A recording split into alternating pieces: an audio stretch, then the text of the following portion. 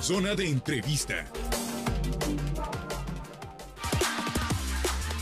1:38 y bueno, si ya le pagaron su aguinaldo, mucho ojo, porque el próximo lunes 25 los bancos van a estar cerrados, no van a abrir.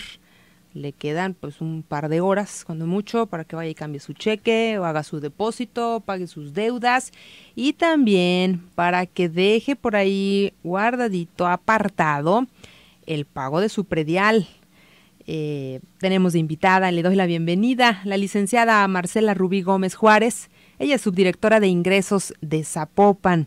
Licenciada, bienvenida, buenas tardes. Hola, ¿qué tal? Buenas tardes. Buenas tardes a todo tu auditorio. Gracias, y es que pues vamos a darle a conocer a nuestro auditorio, pues la situación de cómo pagar el predial.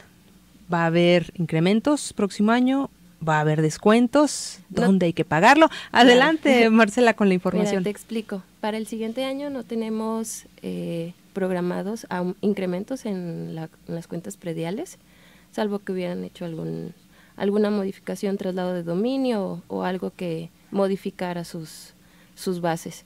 Uh-huh. Las opciones que tiene el contribuyente para ponerse al corriente actualmente, tenemos una campaña de descuento en recargos del 75% si se generaron antes del 31 de diciembre de 2016 y 70% en multas. Okay. Para que puedan iniciar el nuevo año ya sin deudas. Sin deudas, arrastrando, ¿no? Exactamente. 75% en recargos, 70% en multas. Exacto. Y los recargos tienen que ser generados hasta 2016. Muy bien. ¿Y hay opciones de pago a meses o convenios? Tenemos convenios con los bancos, uh-huh. 3 y 6 meses sin intereses, para que pues también la gente pueda utilizar ahí un poquito de sus tarjetas y, por supuesto, y puedan pagar. Aprovechar. ¿A dónde pueden acudir a hacer estos convenios o hacer sus pagos? En cualquier oficina recaudadora que quede cerca de su domicilio. Tenemos uh-huh. actualmente ya 9 oficinas distribuidas a lo largo del municipio. Si gustan comunicarse a los teléfonos que tenemos en la unidad administrativa para darles mayor información al respecto, uh-huh. es el 3818 uh-huh. 2200, uh-huh. extensión 2062 o 2061. Ok. En estos días, bueno, la próxima semana ya, a partir del 26, ¿van a estar abiertas las recaudadoras? Hasta el día 28, el día 29, cerramos operaciones para poder prepararnos al siguiente ciclo, y el día 2 de enero iniciamos operaciones en recaudadora número 1, que es la que está en la unidad administrativa Basílica, uh-huh. y en la unidad número 2, que es en Las Águilas, a partir de las 6 de la mañana y hasta las 5 de la tarde. Ok, entonces retomamos. La próxima semana solo 26 y 27 trabajan. Y 28. Y 28. Y a partir del 2 de enero regresamos en Basílica y Las Águilas, desde las 6 de la mañana. Desde las 6 de la mañana, uh-huh. en las demás oficinas recaudadoras a partir de las 8 y hasta las 5 de la tarde. Perfecto, pues están ahí las opciones. Por internet, en línea, ¿se pueden pagar? Hacer pagos en línea y en cualquier tienda de conveniencia con las cuales tenemos ya convenio. Bancos también, uh-huh. y el siguiente año pues preparamos una campaña para que todas las personas que hagan sus pagos en esos puntos externos les llegue su recibo a su domicilio. O sea, hay muchas personas que no han querido hacer uso de ese servicio, uh-huh. porque ellos adicional quieren el documento que se emite en la oficina recaudadora. Entonces para el siguiente año ya preparamos la distribución de los recibos que les llegue a su domicilio. Y también eso pasa, por ejemplo, en los impuestos estatales, pero igual siguen desconfiando porque tarda mucho en llegar ese recibo o comprobante. ¿Cuánto más o menos tienen ustedes un plazo de que les llegue? Pues mira, todo es en función a las áreas donde se van a distribuir. Contemplamos que en un par de semanas les llegue uh-huh. el recibo. Muy bien. Entonces, para que no madrugue, no haga filas. Exactamente. Si usted tenemos trabaja. Las opciones, 22 kioscos también distribuidos a lo largo del municipio.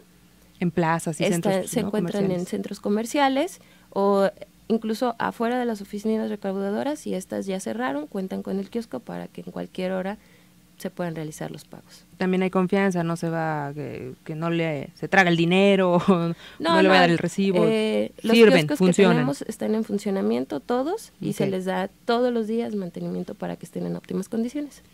Perfecto. ¿Cómo les fue este año, Marcela Gómez, en la recaudación ahí en Zapopan? Pues fue un año muy bueno, estamos muy contentos porque superamos la meta presupuestal. Actualmente ya tenemos una cantidad considerable de personas que están al corriente en sus pagos, alrededor de 380,000 cuentas ya están al corriente y pues superamos la meta. Al día de hoy se lleva recaudado más de 950 millones de pesos en predial. Ajá. Bueno, ¿aumentaron las cuentas considerablemente? Siempre se tiene incremento en el número de cuentas en el padrón. El año pasado cerramos con 450,000 cuentas. Este año estamos cerrando alrededor de 375,000 cuentas. 475,000 cuentas, perdón. Ok. Nos pregunta, por ejemplo, Jorge Alberto, para este año 2017 inflaron los valores de las propiedades y por consecuencia elevaron el impuesto predial. Hay propiedades que son terrenos y ridículamente, dice el recibo predial, que cuestan lo mismo que una casa que está a un lado. Mira, los valores que tienen cada una de las cuentas, esos son valores que año con año se están actualizando con las tablas.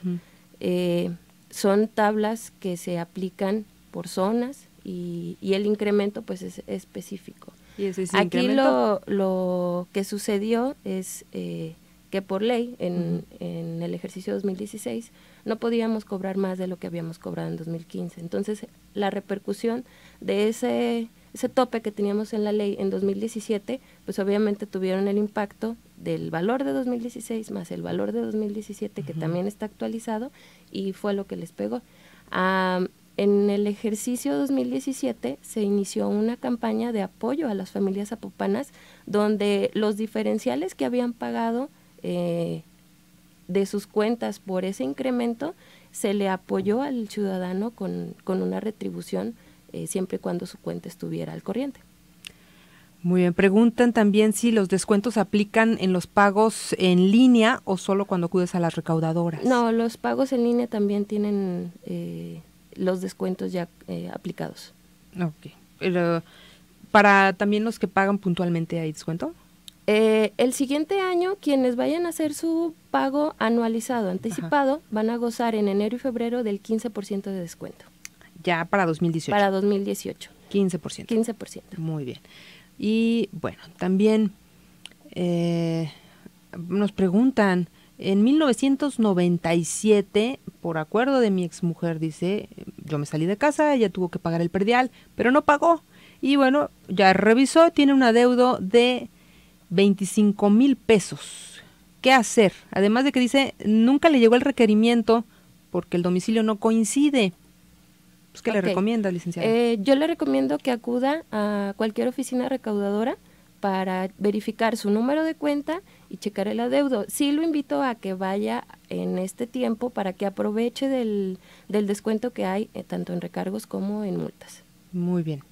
Preguntan si aplica convenio sobre el descuento. No. Las cuentas que tienen atraso y se quieran conveniar, se les aplica el... Pero el descuento aplica ya sobre el, o sea, es descuento y lo que resta es lo que se hace convenio. Exactamente. Okay. Muy bien.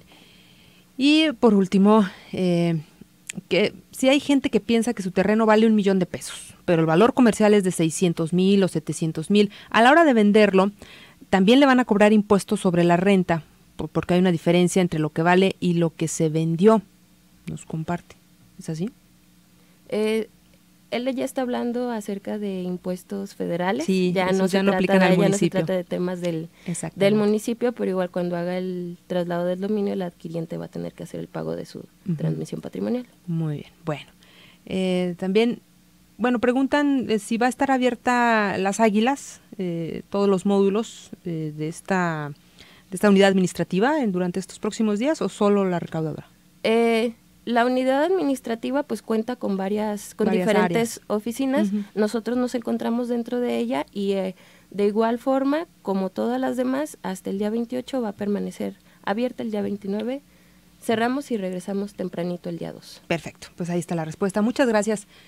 Le agradezco a Marcela Gómez Juárez, subdirectora de ingresos de Zapopan. Esperemos pues que esta información les sirva a todos nuestros radioescuchas, sobre todo los que viven o tienen alguna propiedad en el municipio de Zapopan. Claro. Muchas gracias. Feliz Navidad. Igualmente. Al contrario. Nos vamos a la pausa, es la 1:49. Esta Navidad te deseamos específicamente 2 cosas: amor y paz. Zona 3, 91.5 FM.